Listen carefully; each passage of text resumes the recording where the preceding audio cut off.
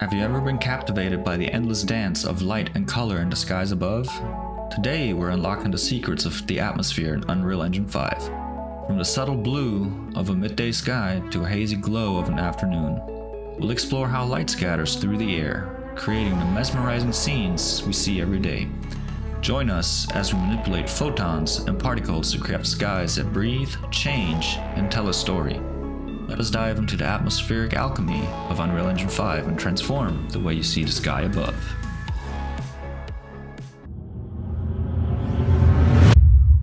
Welcome back to our Unreal Fundamentals series at Ranger Realm Studios. Today, we're exploring the Sky Atmosphere component, a powerful tool for creating realistic or exotic skies, perfect for both Earth-like and alien worlds. This feature will elevate your outdoor levels. Let's dive in and light up the skies of your virtual worlds. First, let's delete the Directional Light, the Sky Atmosphere, and the Skylight from our scene, so we can work with new components from scratch. As you can see, that already got rid of all the lighting in our world, except for the lights we added in our last video. You can still see Sky Sphere in the sky, so you still have the clouds. Now, let's add the Sky Atmosphere component to our scene. Head over to the Place Actors panel, go to All Classes, and then search for Sky. And here you will find the Sky Atmosphere and Skylight. Go ahead and drag the Sky Atmosphere component into your scene and drop it. Now, nothing is going to happen yet because we deleted our Directional Light. So, next, we need to make sure our light source is enabled. If you haven't played around with the lights in Unreal, I'd recommend going back to our last tutorial in which we covered the fundamentals of lighting in UE5. But for now, go back to the Place Actors panel, clear out your search, click on a little light bulb, and then take the Directional Light and drag and drop it into your scene. With the light selected, go to the Details panel and search for Atmosphere Sunlight and make sure that it is enabled. If you are using a second sunlight like a moon, or possibly your planet or your world has 2 suns or 3 suns, you will want to come down here and change the Atmosphere Sunlight Index to whichever index the sun would have.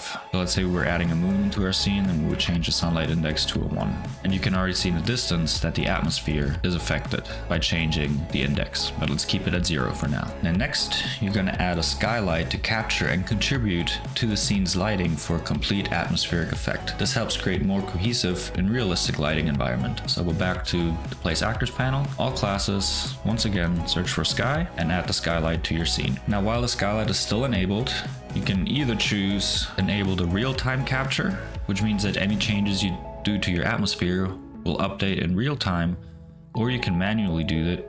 Down here, as you scroll down, you go to Skylight and then Recapture Scene, and simply click Recapture whenever you do some changes. But for you to see anything that happens on screen, let's go ahead and enable real-time capture. And because I don't like it all sitting here at one spot, let's move it to the center of the world and move it into our lighting folder. Now let's choose a Sky Atmosphere.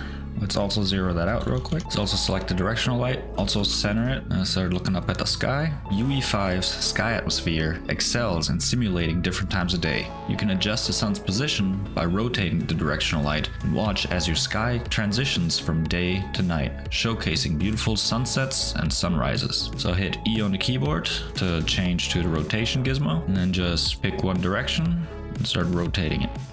And you can see the shadows start to lengthen as the sun is starting to rotate on its x-axis. And the lower we bring it, our atmosphere and our sky is starting to change to now be more of a sunset. We can continue to bring it down until we hit nighttime. Go ahead and bring it all the way around. And then we start having sunrise.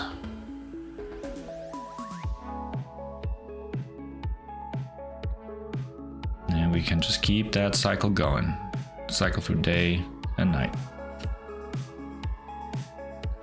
With the simple rotation of your Directional Light. But for now, let's bring it back up. I think this is a good angle. Let's rotate on the Z a little bit. And I want the sun to be located somewhere else in the sky. Alright.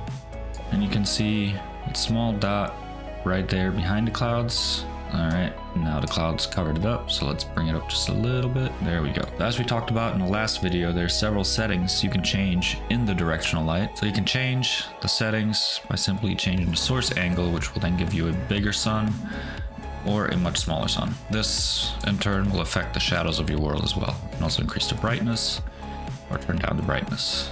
But let's leave the brightness at default, but let's leave the sun source angle at a 2.88 just so we can see it in our sky. Now let's drag the directional light also into the lighting because we'll be done with this for now. And then select our sky atmosphere. And if your details panel does not populate, just come up here under the sky atmosphere component, click on it, and that should bring all the details into it. Now keep in mind, the sky atmosphere isn't just for Earth-like environments. By adjusting the Rayleigh and MIE scattering, we can create alien or exotic atmospheres. This is where you can get creative and define the unique look of your world. So let's scroll down our details panel and find the atmosphere Rayleigh. And out just a little bit, expand the settings. Alright, so for Rayleigh scattering, this is what makes the sky look blue during the day. It happens when light interacts with small particles like air molecules in the atmosphere. Shorter wavelengths of blue light are scattered more than other colors. That's why we see a blue sky. But during sunrise and sunset, the light path through the atmosphere is longer, so most of the blue light gets scattered out before reaching our eyes, leaving behind beautiful reds, oranges, and yellows. So what you can also do is just go into the scattering scale and start changing it. And as you move up, you can already see that the color's starting to change because the way the light enters the atmosphere now becomes a lot more scattered due to the small particles it's hitting on the way. Or you can also change it down.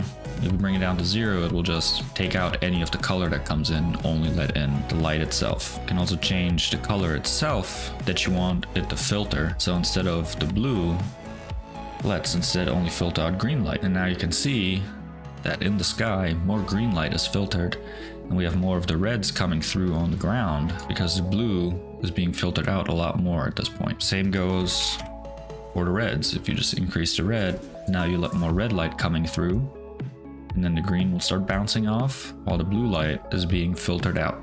Let's go ahead and reset that, find a nice atmosphere setting that we like. Next, let's talk about MIE scattering. MIE scattering occurs when light hits larger particles like dust, pollen, or pollution. This type of scattering causes the sky to appear hazy and can create bright halos around light sources like the sun. It scatters light more forward compared to Rayleigh scattering. MIE scattering is crucial for simulating the effect of a hazy or polluted atmosphere. So right underneath Rayleigh, we will have the MIE scattering. And the same principle applies here. We can take the scale, simply increase it, and you can already see that there's a lot more fog covering the directional light that we have in our scene. To the point that we even block out the sun entirely, and all we have is a grayed out scene. This reminds me a lot of Silent Hill, to be honest. All we need is a little more volumetric fog, and we would pretty much recreate that right here. We can also change the color of the scattering. So let's say there's a lot of red particles in our sky. The way it breaks through, the sky will be lit a lot more red, and we have a lot more blue and green here in our world. We can also change the absorption scale.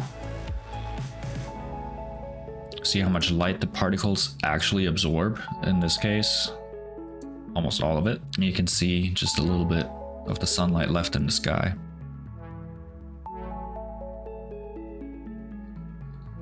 And then lastly, underneath the atmosphere MIE, we also have the atmosphere absorption. Then here, you can also increase the absorption scale. And this will basically absorb whatever color light you have selected in your absorption, and will only let the other colors through. So in this case, we have more of a purple, pink from the blue and red coming through because all of the green is being filtered out. And we can change that to where now the red starts getting filtered out and only the blue and green can get through. And then same if we change it. Now we have more of the purple being filtered, so more of the greens and yellows are starting to shine through into our world. And this is how you can create some really astonishing and alien looking atmospheres in your game world, depending on your creative needs.